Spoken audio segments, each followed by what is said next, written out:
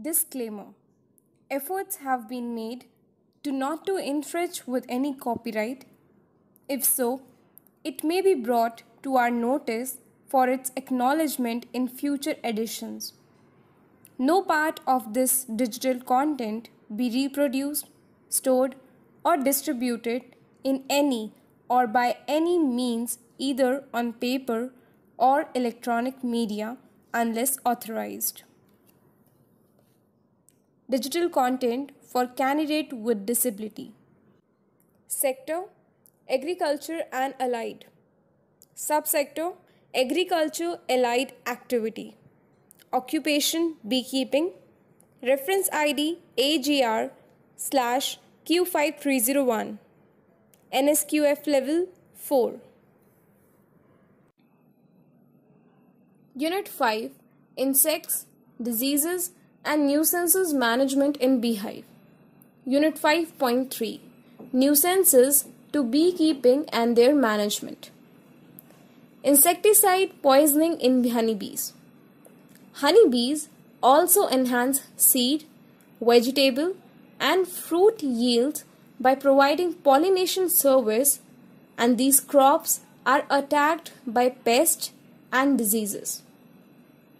Honeybee forage on bee floral crop to collect nectar and pollen, or both, mainly during the period of crop blooming.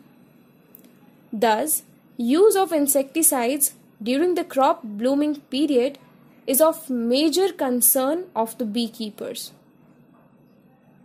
Application of insecticides on bee floral crops like Barisca ginsea, Barisca nepis, Barisca rapa, Semamum indicum, Trifolium axelandrium, Helianthus anus, fruit and vegetable crops during their blooming periods may cause major cause of pollinators.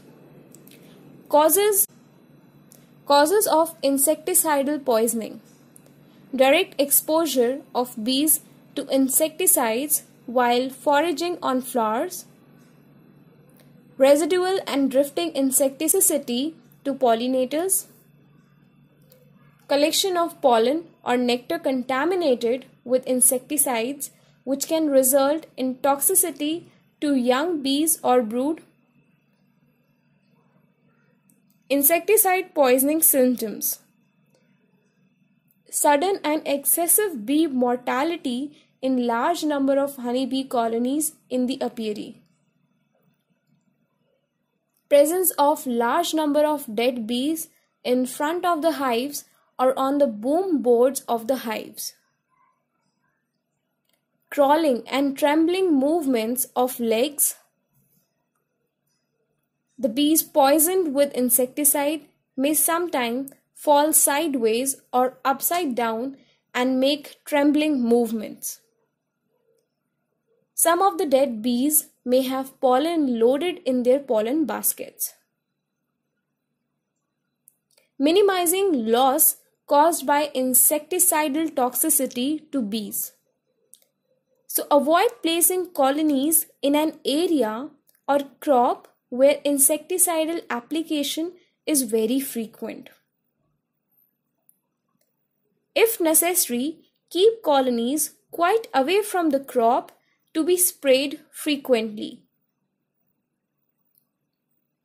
Preferably maintain your apiary at a place where use of pesticides is the minimum. The beekeeper should remain updated with the information regarding time, frequency, and type of pesticide application in the area around apiary. Study prevalent wind direction to place colonies in such a way to prevent damage to honeybee colonies because of drifting of insecticide sprayed on the nearby crop. Beekeepers should be in regular contact of the farmers in the area to have a watch on their insecticide application programs. This will enable the beekeepers to take precautions to minimize bee mortality. Close the entrances of the colonies with wire screen early in the morning before bees start foraging. If due to heavy pest attack, the crop around apiary is being sprayed very frequently, migrate colonies to some other flora or area which is safer for the bees. Request the farmers to avoid spraying insecticides during the crop blooming period. If possible, ask for non-chemical measures to manage pests and diseases during flowering stage of the crop.